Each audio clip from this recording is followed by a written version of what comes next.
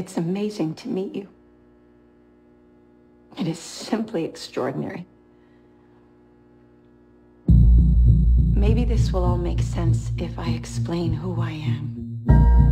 My name is Dr. Ellie Staple, and I'm a psychiatrist.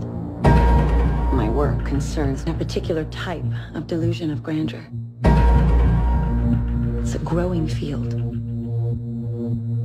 I specialize in those individuals who believe they are superheroes.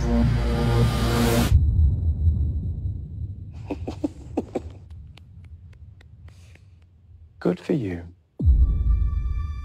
The three of you've convinced yourselves you have extraordinary gifts like something out of a comic book. David Dunn, the only person to survive that train wreck all those years ago. What do you do? I'm in security. You think you have superpowers. It's a feeling.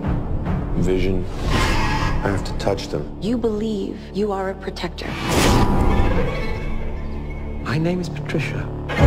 I have no question there are 24 identities I'm Mary Reynolds. Por favor, señora. We almost got you, bro. that live in that body with you. The beast is coming any minute now for you guys. But what I am questioning is your belief that you are something more than human. And yet, it is true. My bones break easily. I've had 94 breaks in my life. But you have an extraordinary IQ. This is not a cartoon. This is the real world. No way. And yet, some of us still don't die with bullets. Some of us can still bend steel. I've been waiting for the world to see that we exist. May I meet the beast? I hope for your sake that he likes you. That sounds like the bad guys teaming up. A lot of people are going to die. Don't do this. Are you ready?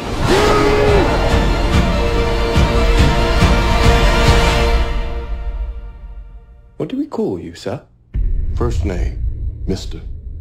Last name, Glass.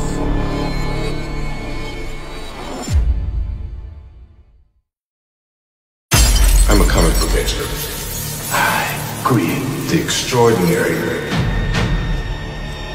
It is time to show the world what we are capable of.